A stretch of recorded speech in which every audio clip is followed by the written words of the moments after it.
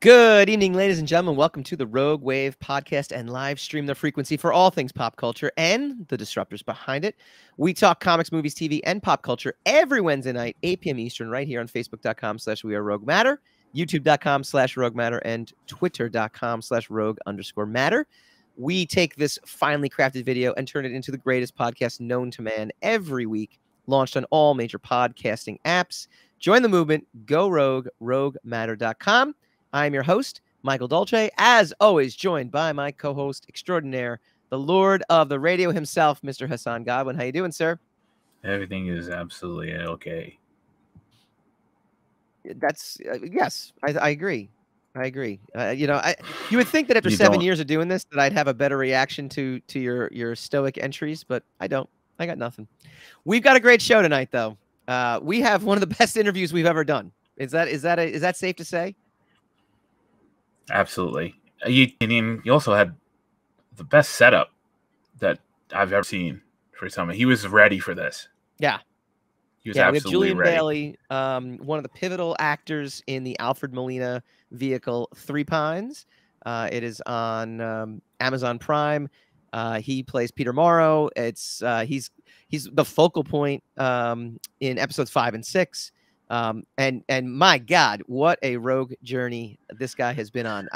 He told us a lot of stuff, which was great, but he never told us what happens next after the cliffhanger, which is, a little. Well, I was pretty disappointed. We have our rule. Even when we were off the air, he wouldn't tell us. Well, he said you got to go read the books, and that's where. Yeah, that's what I said. Good day to you, sir. Yeah, we don't read. Good day to you. No I've had enough. I've had enough of your. You kicked him off. We just shut the screen off on him. No, we got to pre-record an interview earlier today, and we will definitely be running that next. We're also going to dive into a little Rogue Regale, a little, what pop culture are we consuming right now?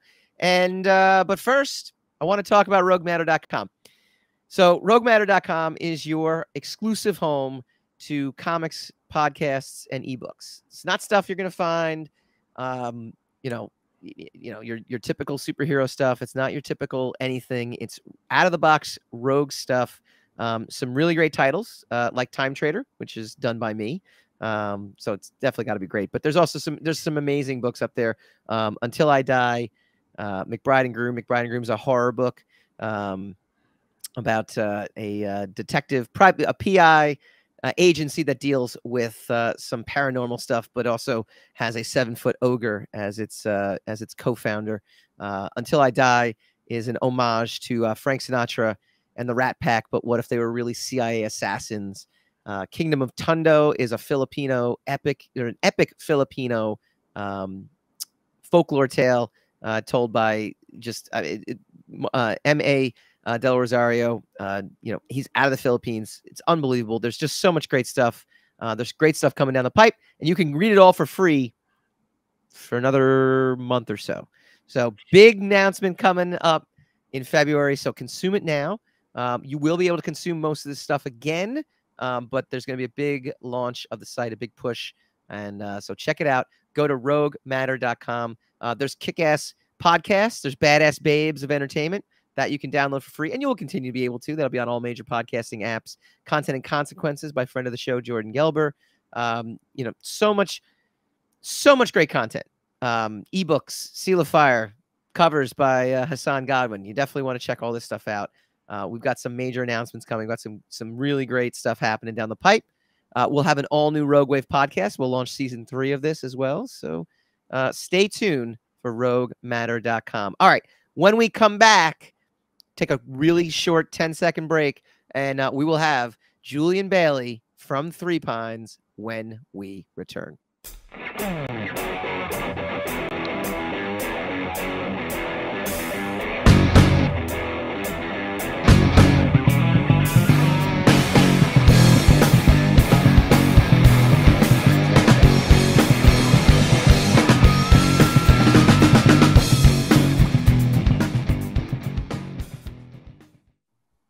Welcome back to the Rogue Wave Podcast. Thrilled to be joined by actor Julian Bailey from the hit Amazon Prime show Three Pines. Julian, how's it going? It's going good, man. Thank you for having me. Happy to have you. I got to tell you, Hassan and I are big fans of the show. we cover a lot of comic book movies, anything that revolve around pop culture. To see a just a whodunit style show was actually, for me personally, just like really refreshing. And you know, your character had, you know, some of the biggest scenes throughout the entire season. So talk to us about the Three Pines experience and your personal journey to get there. Yeah, no, I appreciate that. Thank you so much. Well, the Three Pines experience and my journey to get there. Wow. I mean, we could go back to where it all started. I was actually born in Montreal, where we shot the show. I mean, of course, we shot in the country as well, about an hour and a half outside of Montreal. But I was born here and moved to Southern California when I was 18 to go to school. Then I started my career in the U.S. after I finished school in Chicago, then went back to L.A. and stayed there pretty much until I came back here for mostly personal reasons. Like my dad was having health issues. So I came back here. And yeah, I ended up, you know, finding that there was actually some pretty good work here. So I was going back and forth between here and LA for a few years. And then after, what I should say, right before the pandemic started, I came back here because I got an offer on something. I had been in LA for most of 2019 up to that point. And I came back here to Montreal, and yeah, stuff was good. I had received an offer on something, did another thing. And then the pandemic hit. So I was like, well, I'd probably rather be stuck up here than in LA at this point. So I was kind of not really too mad about that, because my apartment here was like a lot nicer. I just had more space. Well, I mean, look at your chair. I mean, that's amazing right there. I don't know. I'm very jealous. Yeah, I didn't have this chair at that time though, but but yeah, no. So I was just kind of chilling here and like figuring stuff out, and it was a relatively calm year, as it was for a lot of people in 2020. And then 2021 came around, and it was like proven to be a pretty good year for me. And then I got this audition for this show called Three Pines that was based on these novels by Louise Penny. And I mean, I just loved the material right off the bat. So I put down a self-tape and then didn't hear anything for a while. And then eventually got a call, and they wanted to have me read, like, you know, live, you know, on a Zoom or whatever, because they weren't bringing people in because of the pandemic and all that. So I did that, read with them, then got a call after, again, another long wait, and they wanted to see me for a different role. So it was Peter Morrow all along. And so the other role came up, and I read for that, also on Zoom, and didn't hear anything. And then a couple weeks went by, and then heard that I was back in the mix for Peter Morrow. But in the middle of all that, just to throw this out there, because it's kind of a sort of funny story, I think before they asked me to read for the other role, I was about to start a movie here, and like the day I was starting the movie, I had this long beard and this hair. My agent calls when I'm in the makeup chair, the hair and makeup chair, and he's like, "Don't cut your hair, don't cut your beard. Like, Three Pines likes you. You're in the mix. They love your look, so don't change your look." And I'm literally have like scissors at my head right now. They're about to chop my hair off. So I'm like, "Oh, dude, just hold up. I'm up for a show." It's, you know, and so I talked to producers, and they were like, "Oh, that's cool. Like, we can work with that." So they kind of, you know, I kind of split the difference. And then, as it turns out, they had me mostly pretty much take the beard off. I was gonna say, right? Yeah, but they wanted me to keep the hair long. That's why my hair was long. That's pandemic hair right there, you know. Okay. So yeah, so that was it, man. When I got up here right now for anybody who's watching this on yeah, there YouTube you go. right now. There you go. It's not like my normal style, but yeah, with the pandemic, I was like, man, I don't want to, like, I don't know. I just figured it was a good excuse to grow it out. And so yeah, but it was a trip, man, because after I had the chemistry read, you know, insofar as you can gauge chemistry over Zoom with Anna Tierney, who plays Clara, I didn't hear anything for and that was like about mid-August 2021. I didn't hear anything for like 4 or 5 days, which normally, I mean, back in the day in LA, you don't hear anything for like a big third or fourth audition. It's dead in the water usually. Yeah. So then, like, it was on a Tuesday afternoon, I got a call from my agent. He's like, "Can I speak to Mr. Peter Morrow, please?" And I'm like, "What?" I'm like, "Okay, hang on 1 second. Let me go get him," you know? And yeah, I was pretty, you know, happy to hear. If I don't hear from Hassan in a couple days, I think he's dead. Like I said, cops to his. Yes, well, that's probably because I am. So we've had, actually, your co-star Sarah Booth was on with us a few weeks ago, and I asked the same question, but I ask all the actors who, you know, made it through the pandemic, and still was working and practicing. Yeah. Do you prefer the Zoom or do you prefer the in-person reads to like read the room? Well, look, no, for a callback, I definitely prefer the room. I would say this though, for a pre-read, yeah, I think I prefer a self-tape. But for a callback, when you want to, get a little deeper into the material, I prefer being live in the room for sure. It's tricky with Zoom, man. Sorry? Is that intimidating or no? Zoom? Like, no, being in the room. I don't find that it is. I'm pretty used to that sort of thing. I've been, in the business for quite a while, so I'm kind of used to that sort of scenario, that situation. I mean, it can be. I'll tell you what can be a little intimidating is when you're testing on a show for studio or for network, which I've done a handful of times, mostly back in the day in LA. And that can be intimidating because let's say you're up for a sitcom, you walking into a room, but you're let in by the casting director who's like announcing you. It's super formal. And there's like, it depends on the setup. But like, for example, at Warner Brothers once, I was up for a show and I was like the only guy they had brought to that point. They had one other dude in mind who ended up getting the part and they made an offer to him. But I was like, it was like all on me. The guy beforehand that was cast in the lead already was like, dude, this is yours, man. It's in the bag, man. He's like, it's going to be awesome, dude. And I'm just like, yeah, okay. I'm just trying to like remember my lines and like, stay in character. I'm trying not to think about all that, Yeah. But no, they walk you in the room and they're like, ladies and gentlemen, Julian Bailey, and everyone's in a suit. Nobody says anything. And then the head of Warner Brothers stands up and he like shakes your hand. He's like, you're going to do great, kid. And you're like, you're like, yeah. Thank you. I was going to do great. And it's supposed to be funny, which, hopefully it was, but they're all in suits and everyone's, sitting up in their chairs. And that's one, way. So that can be intimidating. But the other way they do it is like theater seating. Like at Fox, I remember it was like theater seating and they're all sort of, just like 4 or 5 rows of kind of, graded seating.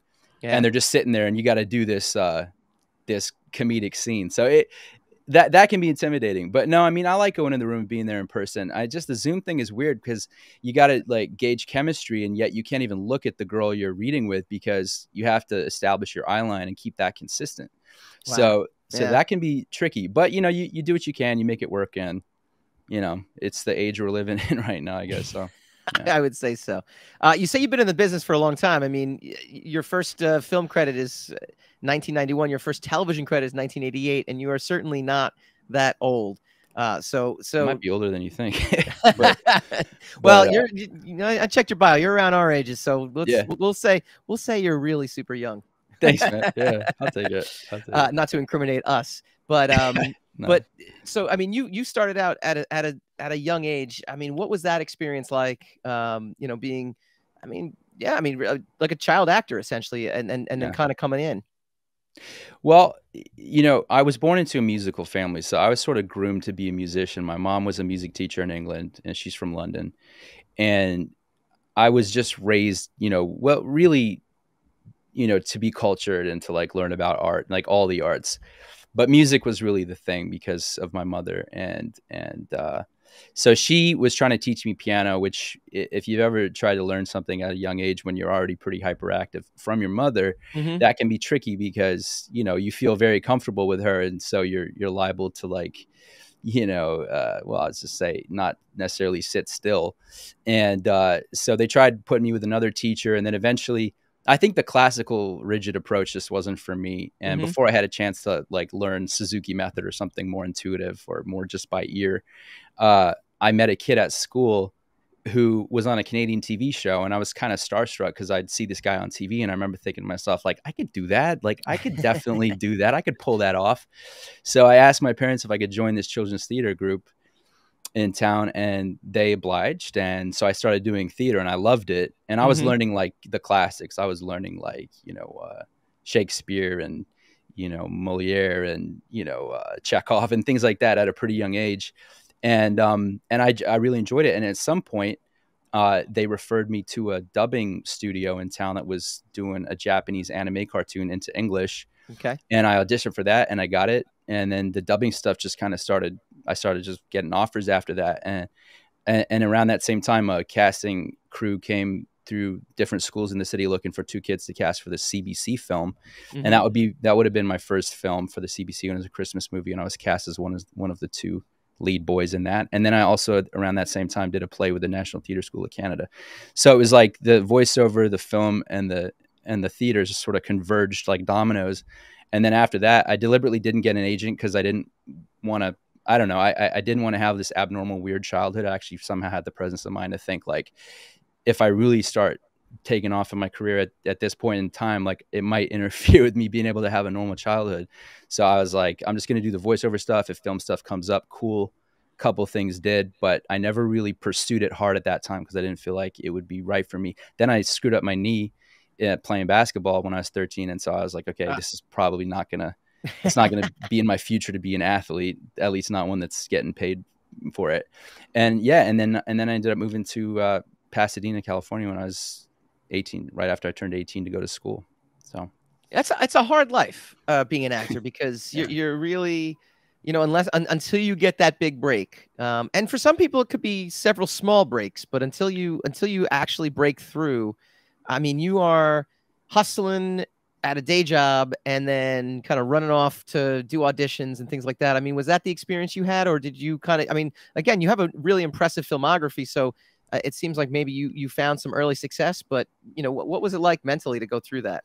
That's a great question. I mean, I'll tell you straight up, like, yeah, it was really difficult, but I think what would have been more difficult for me was having regret, or would have been having regrets. Like, I just knew I had to go in this general direction. I didn't know how everything would work out, but like, try to make a long story short, basically, having had pretty easy success early on, I just had a lot of confidence that things would work out somehow. So when I finished school, I was actually invited to do this 3rd-year company thing, which was like a privilege, but something in me was like, you need to go to Chicago, because an old mentor of mine had been telling me about Chicago theater and this whole, this really cool scene they had out there. And I just had it in my head that Chicago was a place I needed to go to, like, cut my teeth early on. So I got on a Greyhound. I was living in Calabasas, California at the time, and at my girlfriend's dad's house, and really, really nice spot. But I wasn't comfortable because I couldn't envision myself like playing it safe at that point. I was 20, I guess. And so I got on a Greyhound bus and went to Chicago, slept in the Greyhound station the first night. And then the next morning I was walking up the street to try to see what was out there. I probably had all of $30 in my pocket. But I just thought, I got to do something. I know it sounds kind of crazy, but that's what I did. And then this dude saw me walking. He's smoking a cigarette. He beelines across the street to me, throws a cigarette down, stomps it out. And he goes, "Hey, kid." He goes, "You need a job?" And I was like, yeah, actually I do, And so that's always dangerous, by the way. Yeah, it was. But he gave me a job as a bike messenger in the Loop, if you're familiar with Chicago. Wow. Okay. Yeah. Core area. So I was, I didn't have any place to stay, but he was like, "There's this kid that's working for us who has, he might have some room for you in his place." So it turns out I met that kid, and he was like, "It's not exactly Paradise Island, but it's not exactly the ghetto." Well, it was the ghetto. And my room was really just a large closet. There were literally cockroaches climbing on me at night, dudes from the neighborhood smoking blunts on the windowsill. And I was just like, why did I leave Calabasas to come here to do this? Then we got evicted because the dude wasn't giving the rent money to the landlord. So we got evicted. Then I was basically homeless. And one night I slept by the Chicago River, by an impound lot across the river, right across from the Doubletree Hotel, under a little tree, actually. And the next day I went through Backstage West, found an audition, which I would do, find auditions, go bring my 2 monologues and audition. And I found an audition for something, and met the producer, who was temping as a secretary in the financial district. And she was like, "Where are you living right now?" And I was like, I'm kind of, sorting that out. Paradise Island. Yeah. But at that point, that was over. That ghetto place was over. And so she introduced me to this guy that like took me in for like 2 weeks. He was a former heroin addict, and he lived in Lincoln Park. And I was like, wow, this is a nice part of Chicago. And and then after that, man, like, well, my girlfriend at the time ended up breaking up with me, and somehow right after she broke up with me, I booked 2 things in a row, and I ended up getting my SAG card. Did a movie with Lou Rawls and Judge Reinhold and John Aston, and then she cashed had out my SAT card. Yeah, and then yeah, Adam's Family, and then Beverly Hills Cop, Judge Reinhold. Yeah. And then ended up going back to LA, but I had made a contact with a great theater group in Evanston. I know this is kind of not really a long story short. No. Look, let me tell you right now. You have the best story setup I've ever heard. You have the best setup of any guest we've ever had, and right now your Rogue journey, this whole thing, that's you're in first place right now. Thanks, man. Well, I'll just say this real quick too. When I got back to LA, I ended up having to sleep in my car for a long time. I was sleeping in my car mostly in Burbank and the Hollywood Hills. Then I met a lady who ran a business in West Hollywood, and of course there was no one there at night, so she let me stay there. Ended up staying there for nearly 2 years. I would have to leave early in the morning before, start of the business day, and then and then started doing stand up at the Comedy Store, and was seen by a literary agent who brought me in, and that's when stuff started to move for me. But there was lots of ebbs and flows, like ups and downs, from that time where there was all this heat on me when I was like in my early to mid 20s, where you feel like the wheels fall off. And then next thing you know, like you're back, you're kind of back to square one. Like you test on a show like that. I was driving a Geo Metro that was white with a green door that eventually wouldn't open. So I'd have to do this like Dukes of Hazzard, jump out of the window. Seriously, I'd go to I ended up getting cast on a Lifetime show, Television for Women is what they called it back then. And I don't think they call it that anymore. But at the after party, like for the rap party, I pulled up in my Geo Metro. I don't know why I didn't buy a new car. Ended up leaving that little weird setup in West Hollywood, moved to Reseda, and I lived next to an insomniac rooster who was just waking everybody up in the neighborhood like 2-3 o'clock. He couldn't figure out what time it was, I guess. But yeah, so I pull up to the rap party, and the valet's trying to open my door. I'm like, no, it doesn't open. Like you gotta. And if I recall too, I had to roll the window down with a wrench because the handle was broken. And I'm like climbing out of the window. People are like, weren't you on that show? Didn't you do like 12 episodes? I was like, yeah, but I'm trying to, be prudent with my money. Yeah. So then my car blew up. I'm saving on gas. Yeah, saving on gas. Back in Paradise Island. I mean, that you gotta be frugal. No, but for real though, like, and being Canadian too, in the US on a limited work permit, like I wasn't really supposed to like just go get a job at Blockbuster Video or something. Like it had to be an acting job. So anything I was doing just to survive, I was, had to be like kind of, cash jobs or whatever, a little bit here and there. So I was selling salads and sandwiches out of a, portable cooler for a while too in West Hollywood and Beverly Hills at hair salons. And, yeah, man. I mean, when it got really, really rough was probably like summer of 2006. Wait, that's not even the really rough part. Okay, no, not even close. Not even close, man. No, not even close. No, I ended up, dude, honestly, just to put gas in my tank, man. I remember I would like be going. I was in Van Nuys Park going through, trying to find plastic water bottles to recycle to be able to eat something and put gas in my tank. And this homeless guy one time came up to me. He was like, hey, man, he's like, I feel like God told me to give you this. And he gives me $5. And I was like, wow. But I mean, that's having had like a certain degree of success already under my belt. So I was really like, everyone's like, go back to Canada. Like, what are you doing? And I was like, man, I've been here since I was 18. Like LA is home for me. And I just believed I was supposed to stay. So that's the best I can do to make it short as far as that little chapter And then it turns out you go back to Canada and you land one of the biggest roles of your career. Dude, yeah, really weird, right? I mean, really kind of, I guess, poetic in a way, but yeah, that's kind of how it ended up happening, man. It was a trip. So yeah. Do you want to host a podcast, Hassan? We're both fired, by the way. Like, I don't know how it happened, but like through the course of this interview, this is now Julian's show. Yeah, sorry guys, I talked too much. I mean, yeah, it's back to the. It's back. Well, I was telling someone recently, like doing more of these interviews lately. I was like, man, it's a skill to be able to answer a question like succinctly enough, but get all the information in there. And I'm not even close to being there. As far as figuring that out. We prefer your answer. Yeah, but don't worry about it, man. This is a podcast, so but yeah, no, I appreciate that though. But yeah, I'm definitely learning how to be more succinct. But that's basically the story, man. I could tell you guys like so many stories, man. Seriously. Look, I don't even, like I said, I don't have to do anything. Yeah, we're gonna work out a book deal for you. Yeah, really. Dude, let's talk about that. Yeah. I've had the pleasure of interviewing many famous folks and people who've been in movies and music, especially. The people that give you nothing are the worst interviews. I interviewed a band called Gym Class Heroes. I don't know if you're a fan of them at all. I have heard of them. Yeah, I have heard of them. Yeah. totally great guys, totally great band, whatever. But man, I would ask him a question, and it'd be like, yeah, I'm, like, what do you? Oh, your new album's dropping. What tracks do you think is going to be great? He's like, I like track 3. And I'd be like, all right, I got nothing. Like, I remember there was literally one of those like scratching nails on a chalkboard kind of interviews, because I'm trying to like, okay, so talk to me. You have a lot of influences. Are there a lot of influences on this record? Yeah, a lot of them.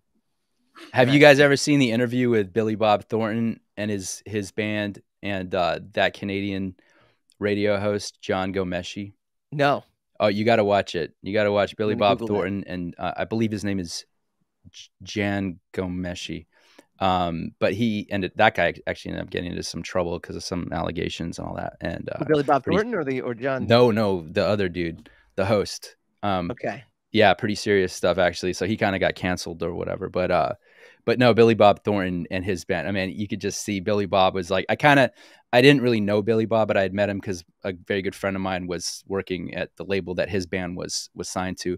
But if you watch this interview, man, it's kind of hilarious because he doesn't like to have his musical career diminished at all by his fame as an actor. Sure. And you can just tell that the way the guy was asking him questions about, movies and things of that nature, he was just like boiling under the surface. And at one point, he said something that was kind of a bit of a diss against Canada. And Jan Gomeshi was like, so how do you like Canada? How's it touring in Canada? And he's like, I don't know. He's like, it's kind of like America, but not really. He's like, in what way do you mean? He's like, well, kind of like mashed potatoes without the gravy.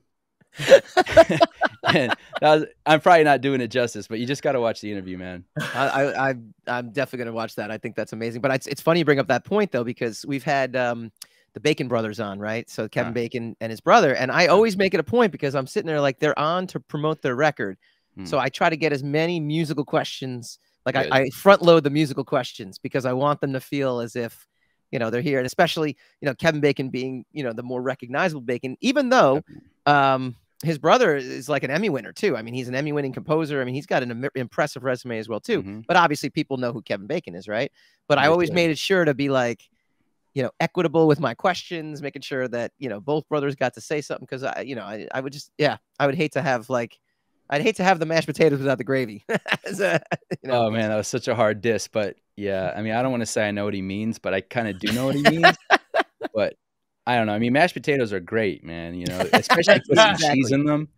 But the gravy can be a little fattening, I guess. But I don't know, man. I know what he means somehow. Having lived kind of equal parts of my life in both countries. But that's not a diss against Canada. I love Canada. No, Canada's a lot of fun. Montreal is a fun town. Montreal definitely does not qualify for that analogy. Like Montreal is not mashed potatoes without the gravy for sure. I would say out of all the cities in Canada, it's the most fun city, I would say.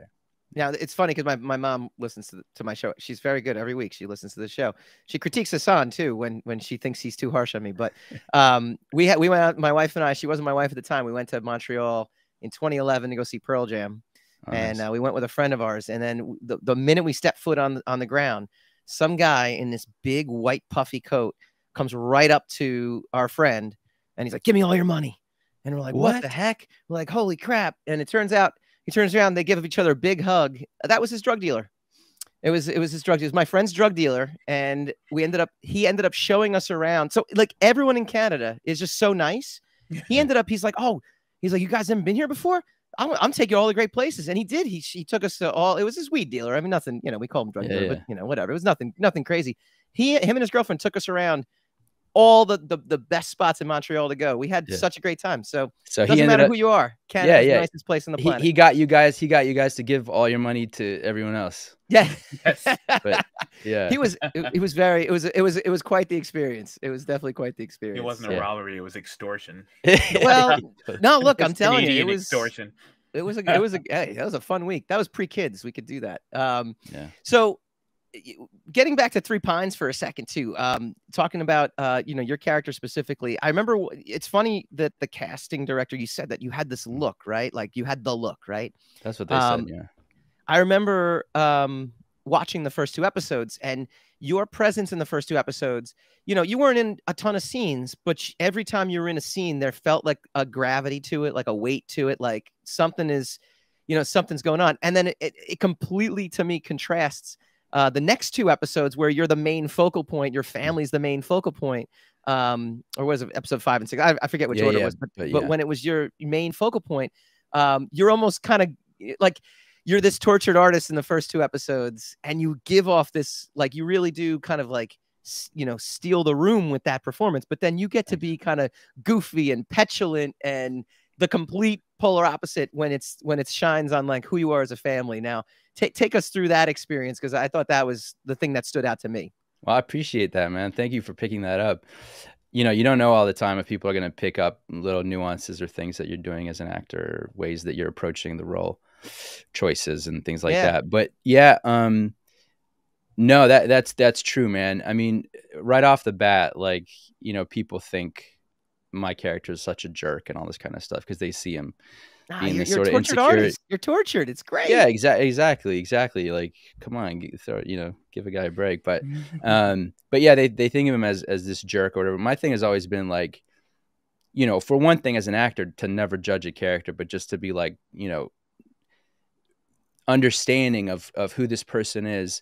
Who this person is a result of, their conditioning and their upbringing and so forth. So I think we get to see a bit more of why he is the way he is, particularly in 5 and 6. I don't think that's giving anything away, but no. But yeah, I mean, just when you get to see his family and where he's coming from, and just the control, the kind of dominating presence that like his mother has over him, and evidently that his father did too. And just everything that did to him, and the brokenness, if you will, of this dude. Then I think hopefully people have a little bit more understanding or empathy for why he is the way that he is. But yeah, I mean, I'm glad you picked that up, and I hope other people could see that. He's not really that much of a jerk. No, there was, you mentioned in episode 5 and 6, there's two scenes in particular that I thought were really amazing. Was just the one where you're actually fighting with your brother and you kind of like steal, his prized possession and run off. And I'm thinking to myself, I'm like, that's what, I mean, I don't have a brother, but I have a sister. So, yeah. I mean, there's always that underlying, but it's such a childish thing to do, but it doesn't matter how old you are, because it's your sibling. That's just what you do. Like, you regress to these childhood moments. I thought that was amazing, but then it was very cathartic at the end. No spoilers, but when you're actually kind of reconciling with him as well, and it makes it even more touching, and it made it more real. Yeah, thank you. No, that's a great observation, man. I agree. I got the job back, Hassan. I'm back on board. Good job, man. Yeah, but no, I agree, man. And I think that was important to show that degree of reconciliation was important. And yeah, I mean, one thing I've said about this show, is that it really deals with a lot of human issues, really human issues. So even if someone can't relate necessarily with like growing up in like a lot of privilege, with really emotionally cold parents, I think in other ways we can all relate with the idea of feeling not seen, not heard, and in that sense kind of neglected or rejected. I don't know anybody who hasn't dealt with that to some degree. And I think if you haven't yet, you will at some point. If you're going for it in life, if you're going to really shoot for the stars, you're going to take some knocks. And I don't think it's a good idea to try to raise kids like with this idea of keeping them in this safe space all the time, because it's just not reality, So that's one thing that I loved about the show, is just how they didn't shy away from allowing the vulnerability of the human condition, if you will, to be shown. Yeah. Well, I got to tell you, I have a young son, and if he's telling me half the stories you told me about how you were when you were a kid, I'm going to be terrified for him. I'll be terrified for him. Yeah. It's amazing.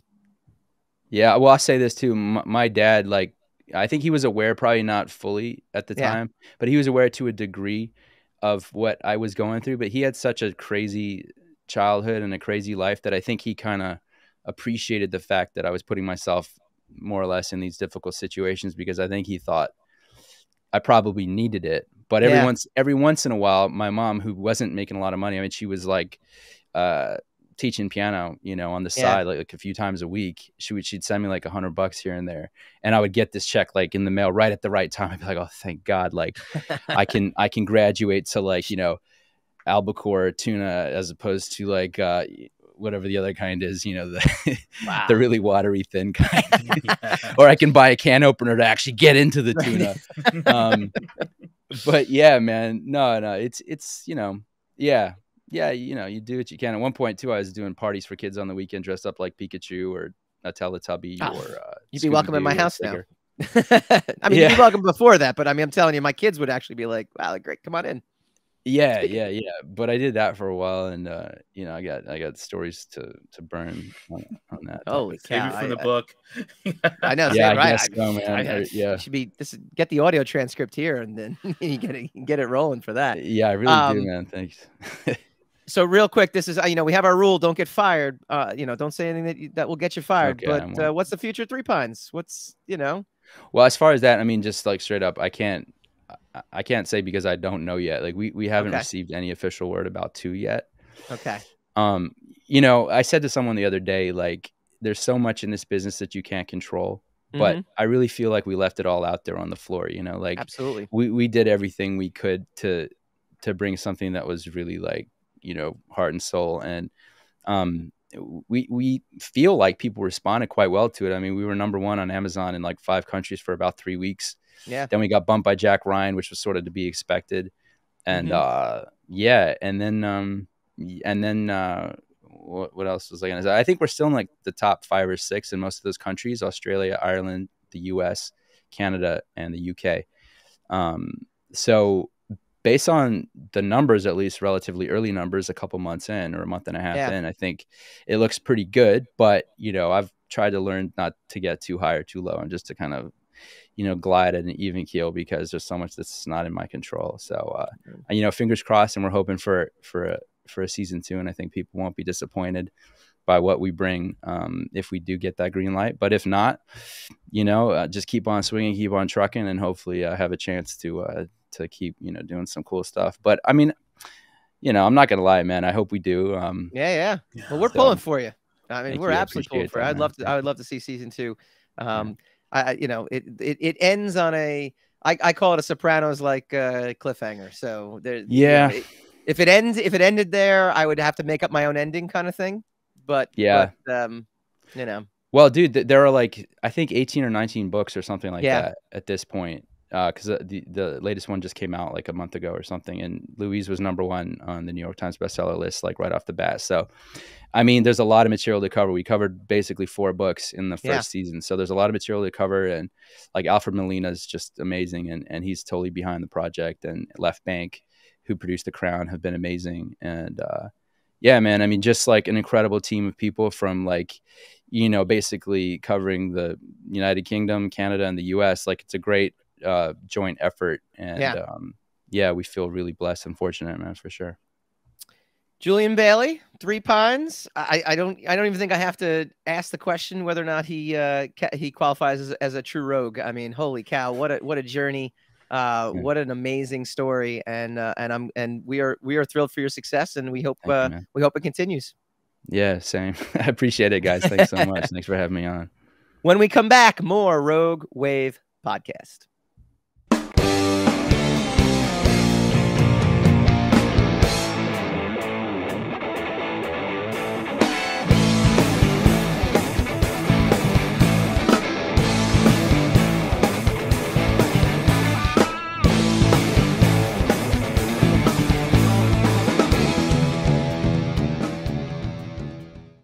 Welcome back to the Rogue Wav Podcast. I want to thank Julian Bailey. I mean, what an unbelievable guest he was. And the funny thing is, he kept saying, like, I've only scratched the surface of what I could tell you. And I was almost frightened. I wanted to hear that was the surface. We got to get that guy a book deal.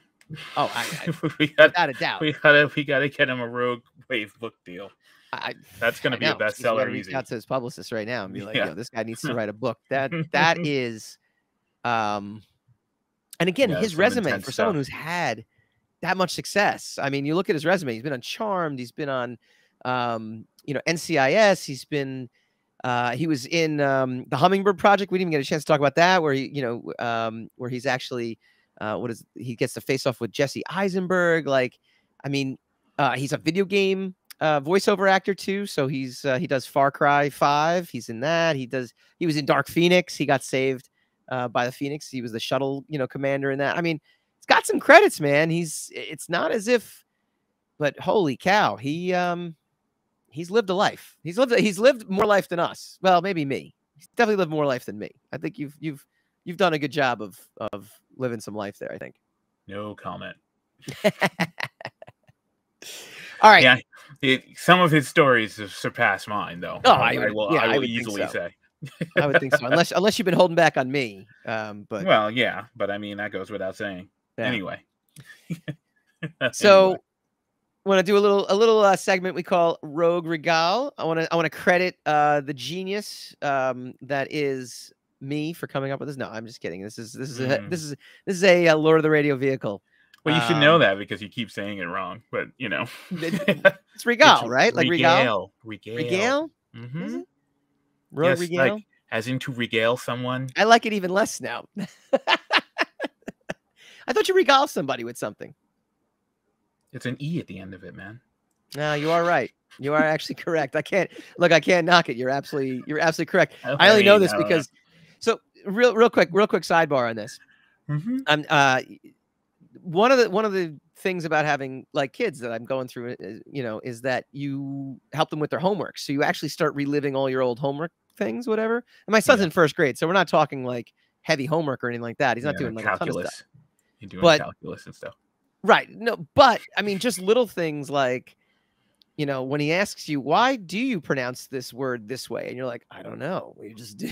You just do. And you have to oh, wait, no, because there's an E at the end. So I actually we did Lake and Cake and Jake. He had to read a story with all 8 words and because it has the E at the end. And I had, And here you are regaling us of that tale. I'm regaling you with incorrect grammar is what I'm doing. So, all right. Hassan, tell us the which Aaron gave the secret away, of course. Regale us with the pop culture you are consuming right now. I just consumed the first episode, or first technically 2 episodes of The Last of Us on HBO or HBO Max in my case. And do you know what The Last of Us is, Michael? So I dug in and I did a little research on this. You did. And it is based on a 2013 PlayStation video game. It is indeed. It's a PlayStation 3. It's one of the last games to come out on the PlayStation 3 platform. Okay. Before the debut PlayStation 4, of course. Yeah. That's because 4 follows 3. So it was a huge hit. It was a runaway hit. It revolutionized the entire AAA narrative gameplay industry.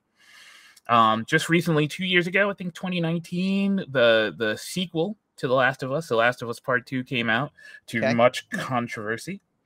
But we're not talking about that. We're talking about the television show that is based on. That's a well. That is deep. Is that that's a rabbit hole, my friend. I was gonna say, yeah. That's another show. That's a whole. Yeah.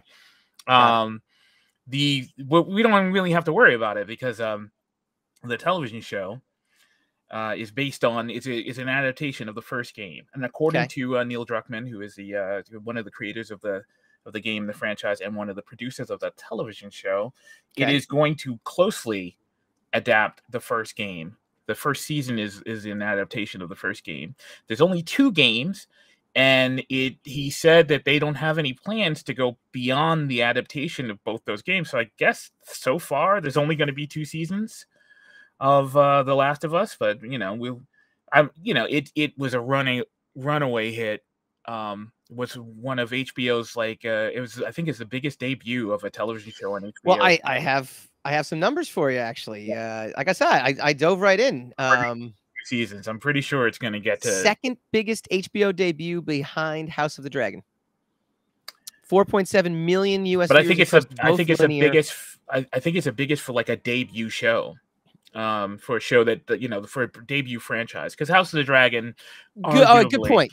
Yeah, is connected to Game of Thrones. Yeah, good point. But yeah, I mean, look, that's no small thing because House of the Dragon was another runaway hit. right?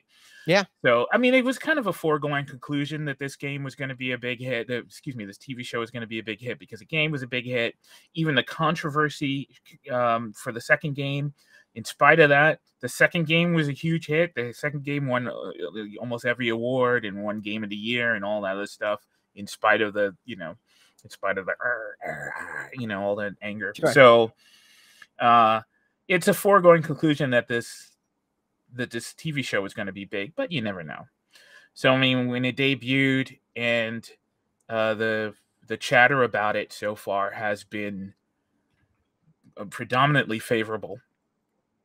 And, I watched it. I usually watch things with a cynical eye whenever something is super popular and everybody seems to love it and all the punditry is buzzing about it. I'm always pretty skeptical because sometimes I'm like, it's okay, but I don't know. It's like kind of like an Andor thing. It's like, well, yeah, right, sure. But I mean, look, I really enjoyed it. I think it was a great first episode, almost like a movie length episode. Oh my God, it was an hour and a half, the first one. Yeah, they crammed the first two episodes together, which I think was a good idea because according to the producers, where they had originally ended the episode was probably not going to be enough of a hook for people who are kind of uninitiated. Sure. Do you remember back in the day when they used to do, if it was a half an hour show, it'd be like an hour long show, or if it was like a season premiere, they might actually do like a 2-hour season premiere like that. So, I mean, it's not something that's uncommon.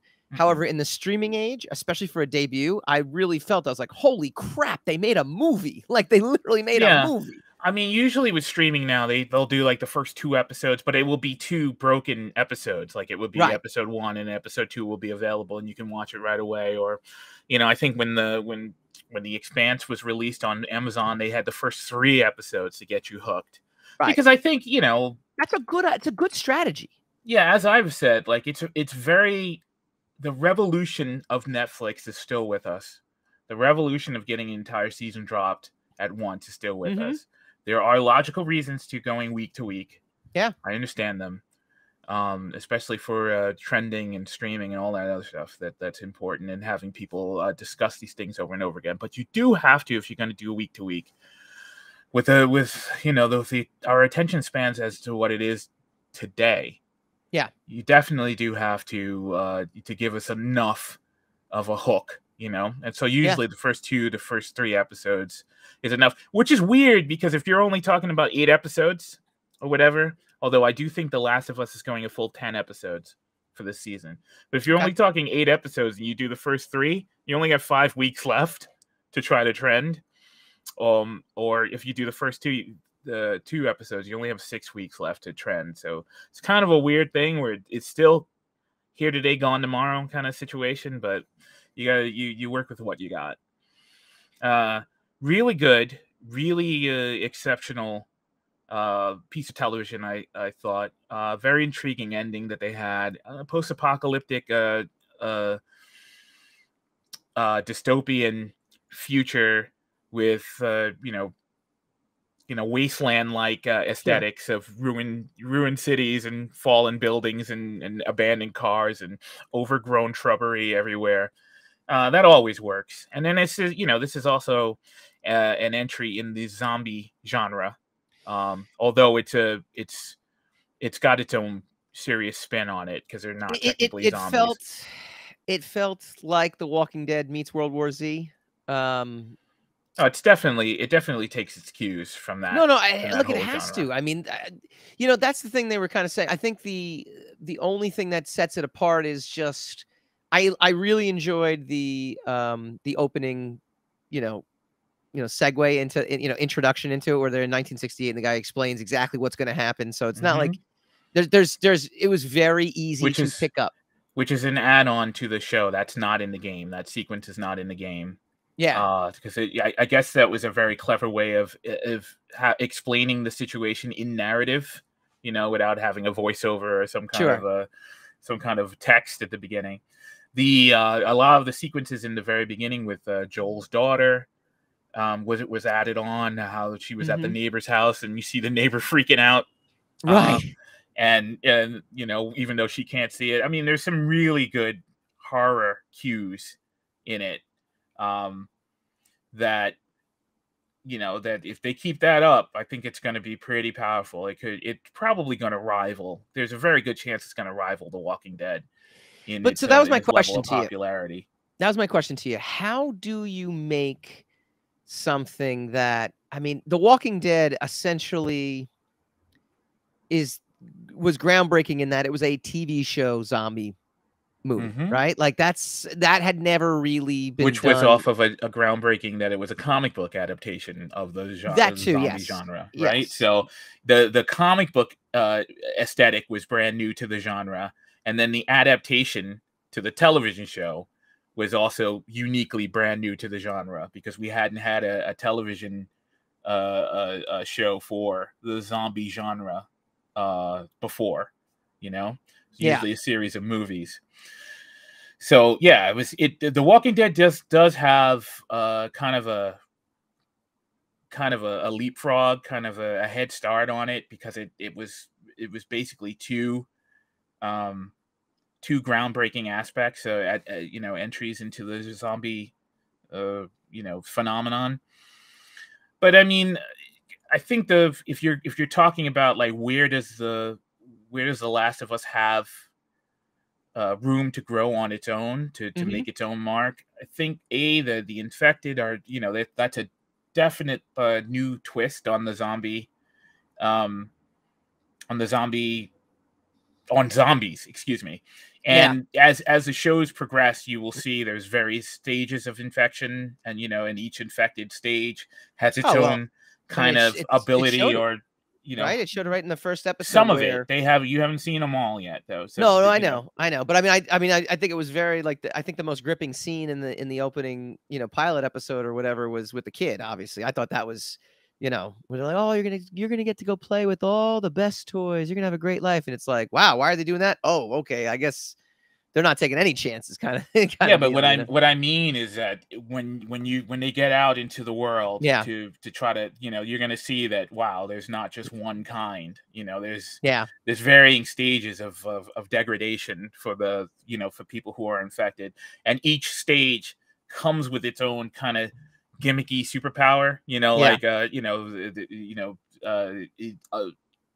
extra human ability. Okay. Kind of circumstance. And so, you know, and I'm pretty sure they're gonna, you know, they're not gonna slouch on the horror aesthetic. So they're gonna reveal each one with an appropriate you know, gasp and awe kind of situation. That's cool. So I think there's a very good chance it's going to be able to make its own mark. The big deal with the game are the two main characters of Joel and Ellie. And you know, of course, you can't really go wrong with Pedro Pascal. Nope. And Bella Ramsey's already got her own little piece of fame from the Game of Thrones television show. So yes, both of them have some ground. That's who that was. Ah, you're right. Yeah. She was such a scene stealer in Game of Thrones. So I mean, there's you know, well, look who else they have in there too. Look who else they have. Gabriel Luna, who's Agents of S.H.I.E.L.D. He's also been in a bunch of other things as well too, but he was Ghost Rider. Anna Torv. I couldn't remember. You know, it's funny. I'm watching the show, and I'm like, man, I recognize this person. Oh, I recognize this person. You know, Nick Offerman's in it as well too, from Parks and Rec. You know, I'm looking through the cast list right here, but you know who actually caught my attention too? Did you ever watch Silicon Valley on HBO? No, I did not. Oh, I highly recommend it. That is a recommendation to binge. It is an amazing show. You can regale me of that. I will regale you when you take the time to do it. But you never fail to sound as ignorant as humanly possible. I think I worked out really well there, though. Yes, it did. It did work out. Again, I think it works out really well.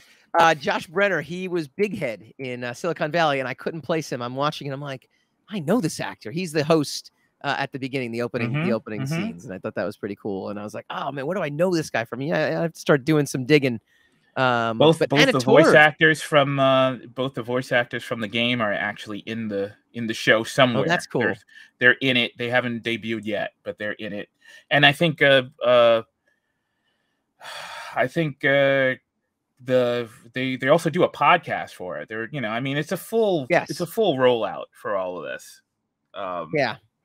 So no, I think it definitely is. Now, one of the things as we're watching the trailer over here, Pedro Pascal is like, I mean, what an MVP this guy is, right? I mean, yeah, and what a week he's living having. his best life. He's doing his he's on the top of the world right now. Right. He's almost in Tom Cruise territory for being like, an entity all to himself, a brand all to himself. So this is going to sound crazy, Hassan. This is going to sound crazy, but he played Oberyn Martell in Game of Thrones, and that was obviously his big breakout, right? Yeah. Okay. Right. Fair. That was his. That's where. That. I mean, he was in the Kingsmen. That got he was people's attention, right? Yeah. Okay. What I'll say though is his breakout role for me, to where all of a sudden I thought he could. I thought he's, and this is going to sound ridiculous, and trust me, it does sound ridiculous because it wasn't necessarily as the performance that was so great. It was Maxwell Lord in Wonder Woman 1984. Wow. He was the only redeemable factor in that entire movie for me, where he was very magnetic on screen. He was very, he made the film watchable for me. And I thought to myself that he's gotta be a great actor to pull something together from this crap, like something I'm watching here, to be able to actually keep me entertained. There's got to be something here. And I was like, I remember my reaction to it too. I kept thinking, like, who's this guy? Who is this actor? I was like, that's Pedro Pascal. Like, physically, he didn't look like himself from other things. I mean, you juxtapose Maxwell Lord up against Oberyn Martell, and Oberyn Martell, he was obviously a scene stealer. Oberyn, sorry. No, that's all right. You can correct me. I correct you all the time when I say Regale. I think when in Game of Thrones, he I feel like he could have receded to the background just as easily after Game of Thrones was over, and we would never have seen him ever again. And I would have been like, okay, he was that guy from Game of Thrones that I really liked for a couple episodes, right? Seeing him as Maxwell Lord, and I'm like, and then he ended up doing that Nicolas Cage movie too, where I think he's excellent in that. And now seeing him in this too, where again he completely transforms into his character, and it just, he has a completely different presence in this show. I mean, it just shows you like how versatile he is and how much range he has. And Mandalorian doesn't do him justice because he's behind that costume, and it's not even him in the costume, obviously, right? Not all the time. Right, to where he's the head of Mandalorian. That's great, but really the suit is the main draw, not him. Whereas you get to see him in these other films and other TV series, and you're like, okay, no, that guy's good. Like, he's good, like really good. So that was my take. But he's also having the best week ever, right? Mandalorian season 3 just dropped its trailer. Yeah. What was your impression? I mean, I think it looks great. I mean, I'm glad that we got a release date, like it's in March, so it's not very far away. Because it's been over. I mean, we didn't see the Mandalorian last year at all, except for in the Book of Boba Fett, and that was at the beginning of last year. So, we haven't seen the Mandalorian since 2021. Yeah. And so I'm looking forward to the story going on, and some more adventures with him. So yeah, it looks great. I mean, look, I don't mean this in a negative way. It does look like more of the same. It does look like one Mandalorian wandering around with Grogu, and Grief Karga and all the other characters. But who cares, man? It's more of something pretty awesome. So I'm looking forward to whatever shenanigans he's going to get up to. I know he's on a redemption trail, in season 3. So we will see exactly what that entails. And then we'll wait another 10 years for season 4. Look at that green little cash cow. We're playing the trailer for all our listening audience there. Here's the funny thing for me, and I know it's the nostalgia beat, but it's a pretty impressive nostalgia beat. It just doesn't matter what it is. When you put together a Star Wars trailer for me, I'm 8 years old. I don't know how it happens. I don't know how it, like, I remember watching, so I was watching the football game, which was it was an abysmal football game. Unless you were interested in watching a kicker miss 4 extra points in a row, and then that became the drama because you just didn't know if the kicker was going to come back out again and if they were going to let him keep kicking. He got the 5th one, by the way. They scored a 5th touchdown, and he got the 5th extra point. That's not why you guys are listening here, but just a little side note for you. It comes on at halftime, and it just shows, and immediately goes up, and immediately I'm like, like, I can't. There's just like it's like smile just it goes on my face no matter what. It also helps that we know Mandalorian's good and respectful to the lineage of Star Wars. Yeah, and, so far. Well, so far, but I mean that's what I'm saying. We know from the past that it's good, so there's no negativity. I have no negativity toward you know, any new Mandalorian stuff, and again, it just makes me it transforms me back, ironically, to 1987 when I was 8 years old. So I mean, there's nothing like greater than that feeling, and I still get that every time I see a trailer. So that was my reaction to it. I also like the little you know, you're a Star Wars nerd, so you know all the characters' names. The little annoying thing that sat on Jabba the Hutt. Salacious Crumb. Look at that. I see. You're like a Wikipedia. You're like a walking Star Wars Wikipedia page. I love this. Like I you know. Not really. No. But I mean, yeah. We need to have, you know what, this is a call. No, we don't. It's a call to arms here. I need to find another Star Wars nerd, and we need to pit you against him. You know, they can gladly take the crown. That's not really something that's feverish test of Star Wars knowledge. No, you shrug it off, Hassan, but there's the inner competitor in you. You're going to win that game. You're going to try to win that. You're not going to lose. Look, I wouldn't not try to win, but that's what I'm saying. It's not a crown that's enviable. Let's just say. Are you kidding? Are you kidding me? It is absolutely. No. I'm telling you, I've lived with the knowledge for quite a while, and it has rewarded me very little. So yeah, I know. No, look, we were born in the wrong decade in terms of like street cred. You know, like street cred back, you know, when we were kids was like if you could hit a ball really far or throw a ball really far, or you know, we don't. It's nothing. We just do not live in a meritocracy, no matter what. So I mean, it's all over. No. I don't think it has anything to do with that. My point being is like if you were super athletic back in the 80s or 90s, like that was usually your crown of fame. Yeah, like that was your merit that you got because you were able to do something that most people couldn't do. So yeah, right. There's no meritocracy anymore. Nobody cares what your abilities are, regardless. No, they do. They care if your ability is related to comic books, pop culture, and Star Wars. Not really. Not really. I think the problem is there's just so many people that can now claim to be experts because information is so easily attainable. Right? Like you could easily be, you know, I was thinking about that the other day though too. Like you really had to work hard to know stuff back then. Like to know be an expert in anything. You had to genuinely be passionate. Right. In what you're, you know, to know. Yeah, absolutely. I mean, you still do to an extent. You could glean a passing knowledge if you're faking it. And that's usually only if you're trying to fake it to a bunch of people who are not knowledgeable in whatever you're trying to fake it in. And you could probably, you know, a good peruse of a Wikipedia page could probably get you through a bunch of layman's meetings and such to try to pretend you know the Flash. I know the Flash.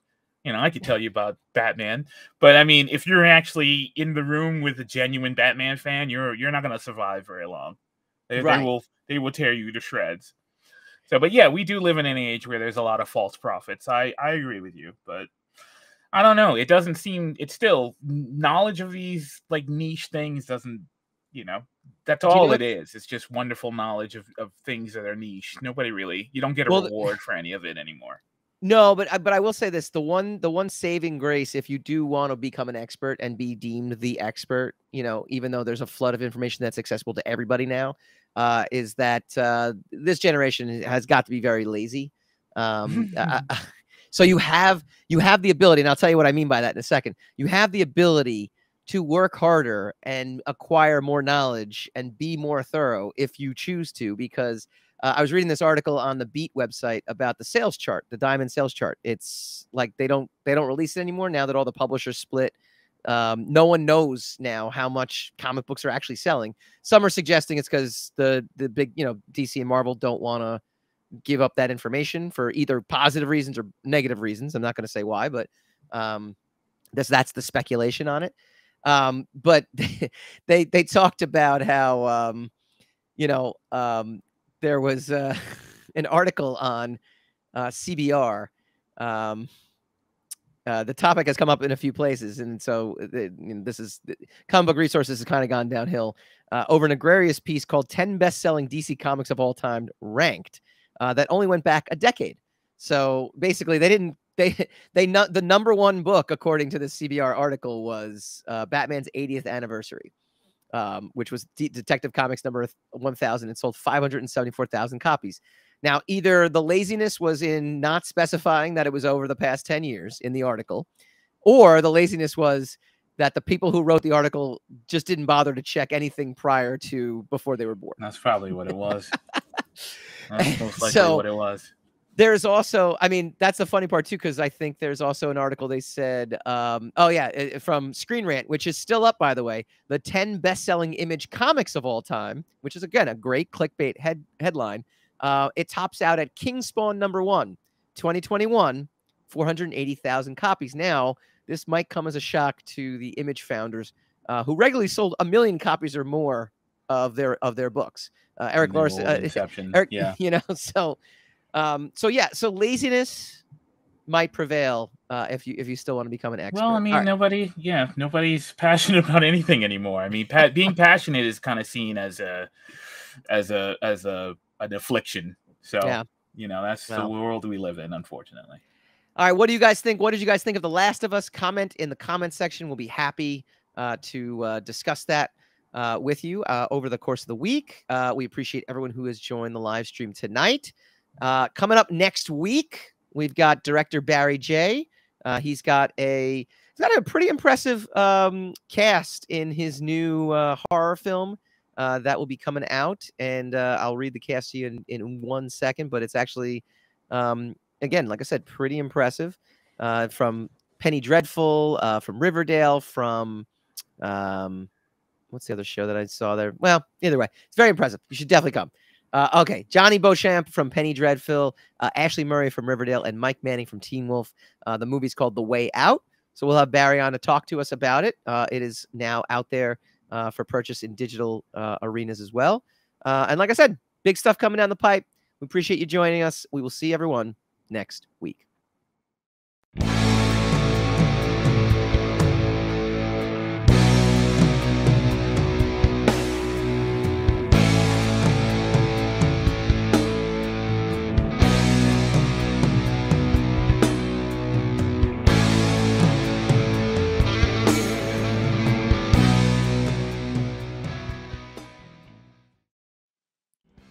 Hi guys, Mike Dolce here from the Rogue Wav Podcast. If you like this video, please feel free to like, share, subscribe, all that fun stuff. It really helps us out. Leave a comment, let us know what you'd like to see in future episodes, and tune in every Wednesday night, 8 p.m. Eastern for a brand new episode of the Rogue Wav Podcast.